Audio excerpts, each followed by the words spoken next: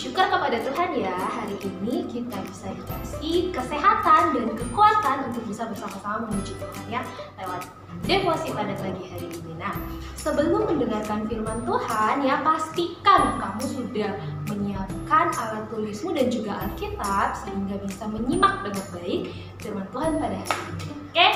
Nah, kalau sudah siap semuanya ya, semuanya sudah siap. Sekarang kita akan memuji Tuhan dengan menyanyikan lagu Selamat Pagi Bapa.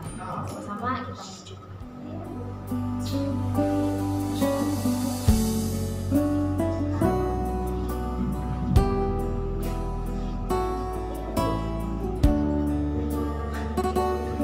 Pero dingin. Apa namanya? Sudah nih. Kopiin dulu.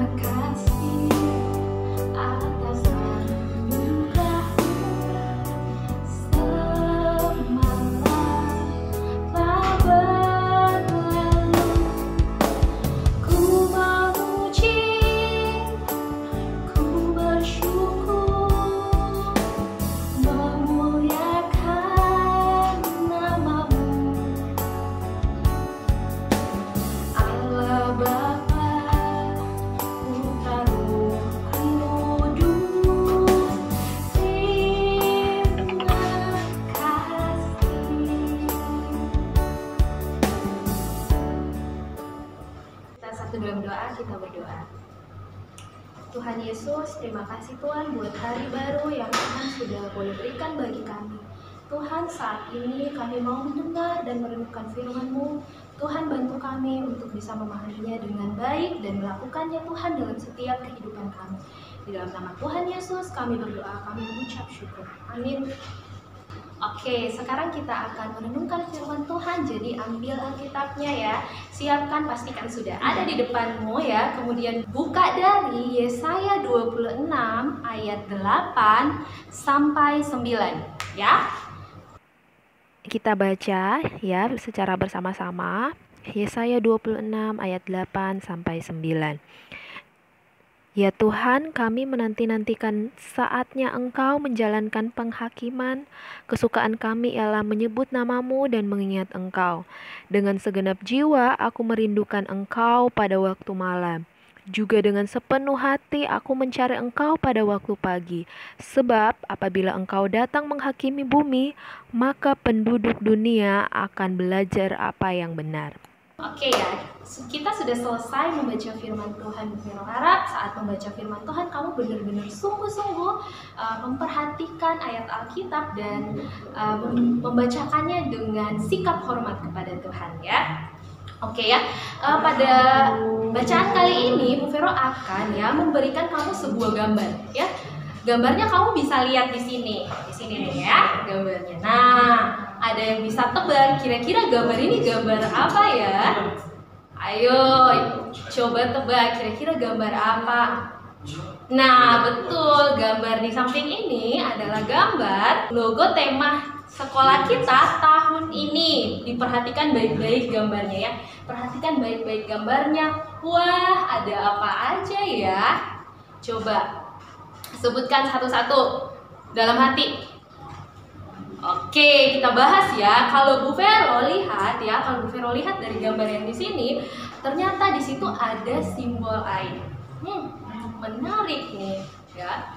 Simbol air ini kira-kira untuk apa ya? Simbol air ini mencerminkan bahwa air adalah sumber kehidupan semua orang ya. Siapa sih yang di sini yang kalau misalnya dalam sehari aja nggak minum air itu baik-baik aja? Nggak ada ya, Bu Vero aja 1 jam nggak minum air aja udah rasa panas sangat, apalagi Palopo panas ya. Waduh, nggak bisa begitu ya, nggak bisa kalau tanpa air. Nah, simbol air ini mencerminkan bagaimana setiap manusia sebagai makhluk hidup itu membutuhkan air di dalam kehidupan, dalam kelangsungan kehidupannya sehari-hari. Begitu juga dengan kita ya, kita juga sebagai umat Tuhan itu, sebagai umat Tuhan membutuhkan air. Tapi bukan air yang biasa, air kehidupan. Siapa dia? Yesus Kristus. Ya, oke. Nah, yang kedua kira-kira apa lagi ya gambarnya? Yang kedua, kalau Ibu Vero lihat dari gambar ini, kata di situ yang di bawah airnya ada kata yang apa ya? Di sekitaran di bagian bawah, kata apa itu ya? Nah, betul, kata disairing.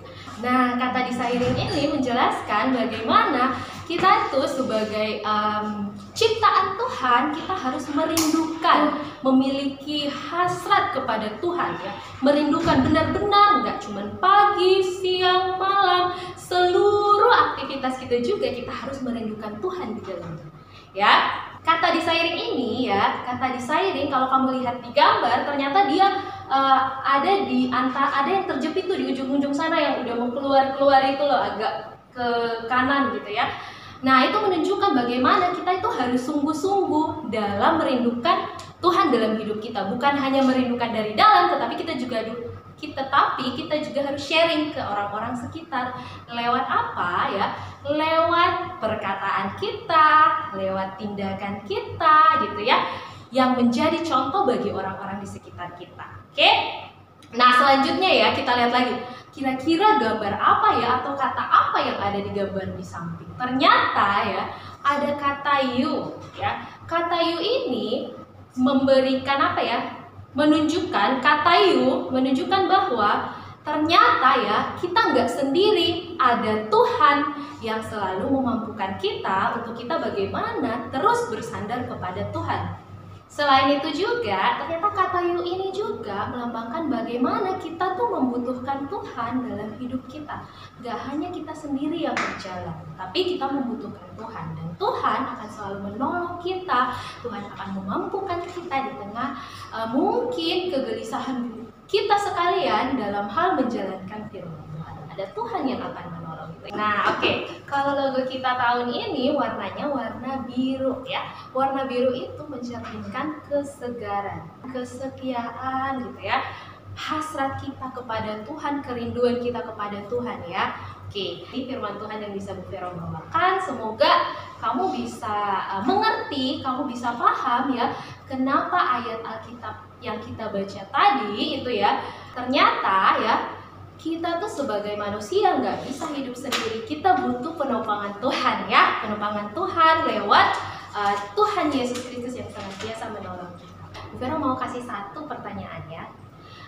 Kira-kira ya dari beberapa gambar dan tulisan yang ada di logo tersebut, bagian mana yang menjadi favoritmu ya? Bagian mana yang kamu sangat sukai karena wah, Bu Vero ini menggambarkan sekali saya, ternyata saya di bagian ini belum gitu ya. Bagian mana? Ayo jawab dalam hati. Atau bisa kalau sama orang tua, sharing dengan orang tua ya. Gitu ya. Kemudian setelah kamu coba pikir-pikir, ternyata bagian ini, renungkan itu baik-baik dalam hatimu, kemudian coba praktekkan dalam kehidupan sehari-hari ya. Oke. Nah, sekarang ya selain ada logo ya, logo dari tema sekolah kita akan mendengarkan lagu dari tema kita tahun ini ya.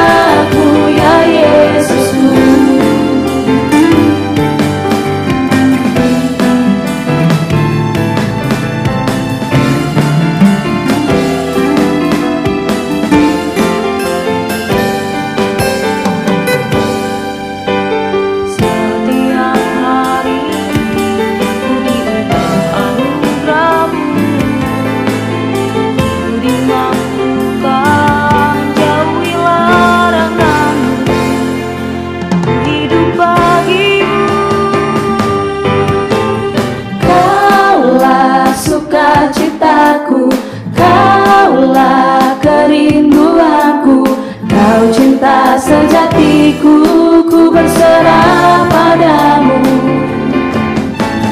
Kaulah sukacitaku, Kaulah kerinduanku, Kau cinta sejatiku, ku berserah padamu. Kaulah sukacitaku, Kaulah kerinduanku, Kau cinta sejatiku, ku berserah padamu. Jadilah kehendakmu ya Yesusku, jadilah kehendakmu ya Yesusku, jadilah kehendakmu, I'm desiring you.